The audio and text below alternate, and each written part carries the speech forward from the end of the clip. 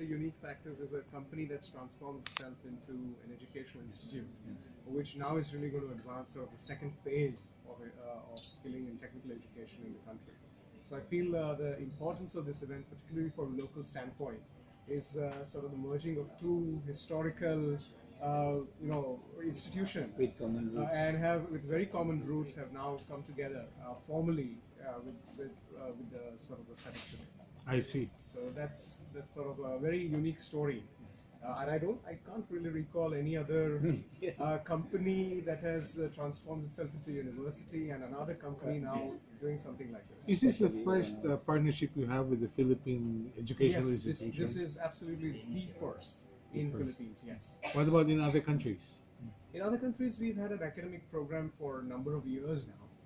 But the nature of some of these COEs is either similar or, but again, flavor to the local country, and especially within the last couple of years, we've focused a lot on the Indo-Pacific region, and in that context, this certainly is the first one. Yeah.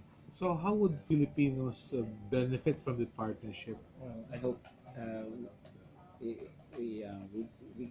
well, let's just go to the specifics. MSC Software is a finite elements based design and simulation. So you can use the program and input certain parts of your design, and then you can run a simulation to see how it will react to the stresses or the temperature or the other factors that you can put in your simulation. Now, it is a very important tool for engineers, and it increases the capability of engineers, both from students up to professionals, to be able to go beyond the paper and pencil type of design and go to visualization, simulation, and beyond. Go to manufacturability, go to efficiency, go to reducing cost. And for that reason, it will be useful not only for students, but also for professionals, professional engineers. And so with this partnership, we can give access to students of different universities.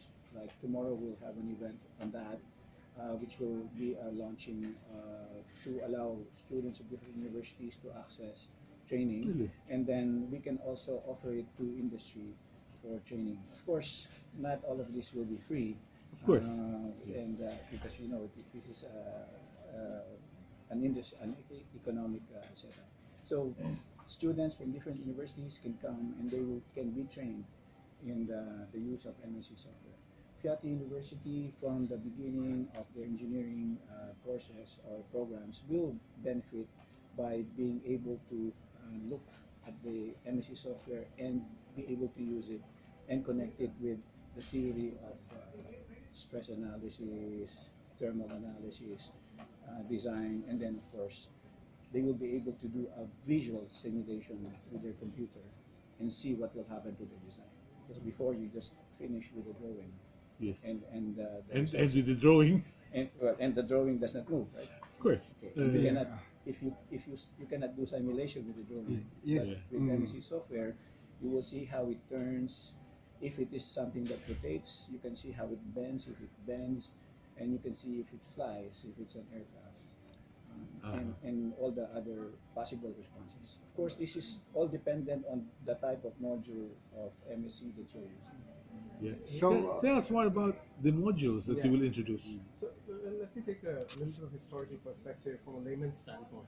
Yes. That I think initially, between 1960s to 1980s, most of the engineering drawings and the simulation calculations were handwritten. Yes. So you have to physically have a drawing, and then you have to anticipate what that drawing how will it move, and you have to manually